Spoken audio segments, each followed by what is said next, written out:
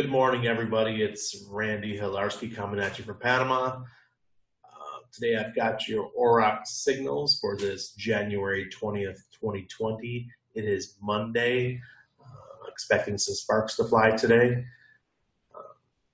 I'm super optimistic for the week, but my optimism doesn't matter here because I use these signals to make my decisions whether I'm going long or going short. So right now I'm on the 4-hour on the Aurox Smart Portfolio and the Aurox regular $200 signal.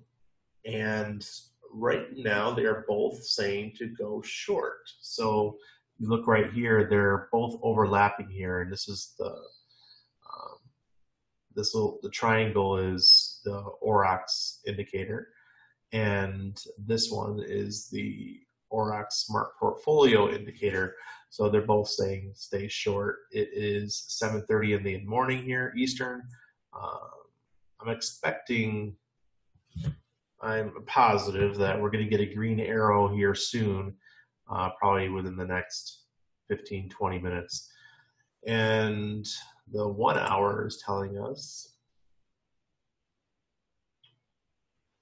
same. This is the Aurox indicator, and the Smart Portfolio has been short since here. 1, 2, 3, 4, 5, 6, 7, 8, 9, 10, 12.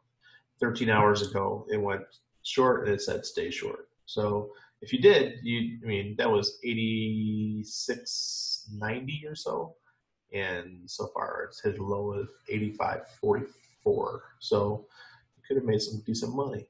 All right. Have a happy weekend. I'll see you guys again tomorrow.